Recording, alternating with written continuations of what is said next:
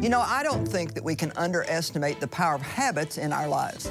First, we form habits, and eventually they form us. In my new book, Making Good Habits, Breaking Bad Habits, you'll discover that the freedom from bad habits lies in filling your life with one good habit after another. And with God's help, I believe you can put an end to struggling with bad habits and discover a new level of success in your life. Get my new book today.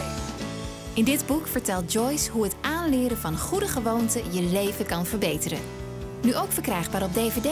En profiteer van de setkorting via onze website joyce-meyer.nl of bel 026 20 22 100.